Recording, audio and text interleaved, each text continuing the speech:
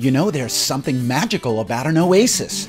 So the RV Camping Report couldn't wait to get out to the Arizona desert to a true oasis, the St. David RV Resort, which is also near the ancestral home of Cochise, the historic mining town of Bisbee, and of course the iconic western town of Tombstone, made famous with the gunfight at the OK Corral. Tombstone, 12 miles south of us.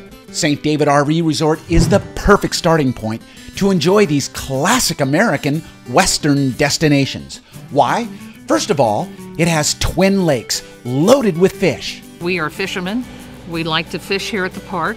Catch and release. Largemouth bass, channel cat, crappie and bluegill, no fishing license required. And the entire resort is dotted with huge old-growth trees that lend shade like no cactus can.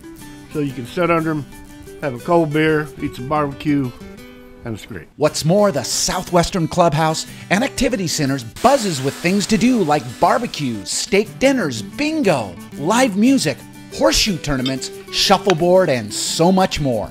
You know, with 215 sites, 187 full hookup sites, and even lakefront sites, St. David is one of America's most unique RV resorts because very few resorts can match the unique combination of water, desert, and top-notch destinations.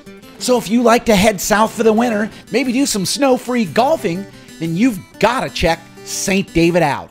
At the beautiful St. David RV Resort, this is the RV Report.